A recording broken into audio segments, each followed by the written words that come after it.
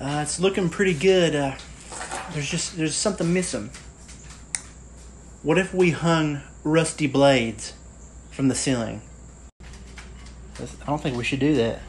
That sounds pretty dangerous. Now hold on, I think it'd be pretty cool, you know?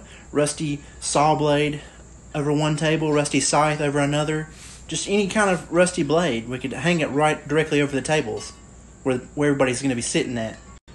What if they fall? Well, there's going to be wires holding them to the ceiling, small wires, rusty ones, to match the rust of the blades.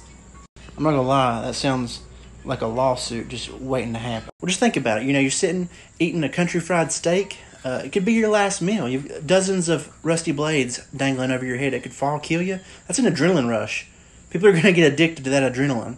What if, like, rust particles fall into their food, though? Well, that's just a healthy dose of iron, you idiot.